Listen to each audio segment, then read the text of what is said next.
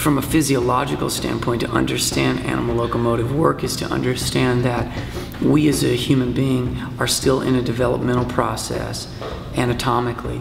You know, the way our spines are in relation, the way the spine is in relation to the pelvis, the way the pelvis is in relation to the legs, is very unique for ourselves as a primate. First being, you know, in this very simple aquatic form, moving then onto land, and from land, you know, being a quadruped, moving from a quadruped, rising up into a bipedal creature.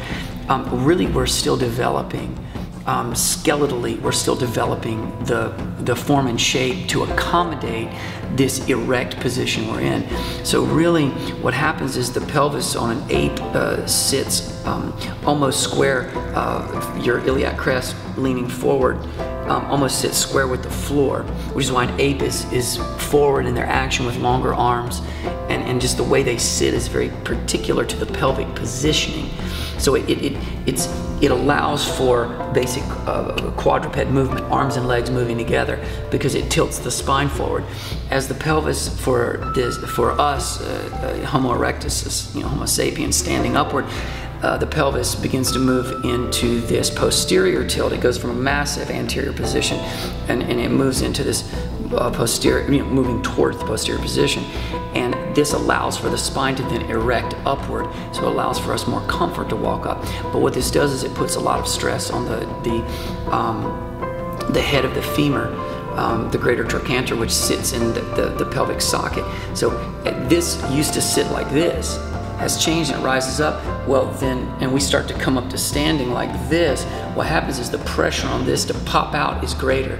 So all the muscles that wrap across here are under great duress and pressure from just the changing over the course of time of being erect and trying to stand up, because, you know, everything's got to be held back so it doesn't pop out of place, if that makes sense in a very simple way.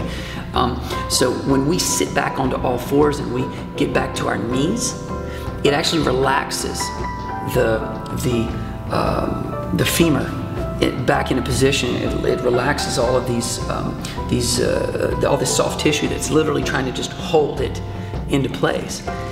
So when we move on all fours, when we move from these 4-point bases, it gives us a tremendous advantage and a relief, if you will.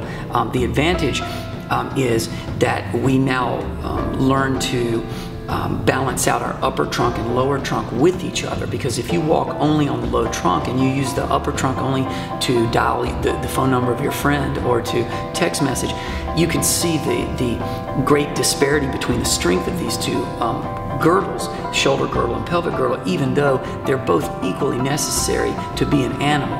You know, this animal crawls and moves and works with all fours, except now where we've created an environment where we only need to really depend on 2 legs. You can go out in the world right now and the whole world is designed for 2 legs. We don't like when there's anything actually disturbing our path as a 2-legged creature just moving across the ground.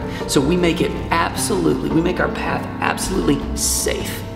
And so we don't really have to move around obstacles anymore. We don't have to climb them.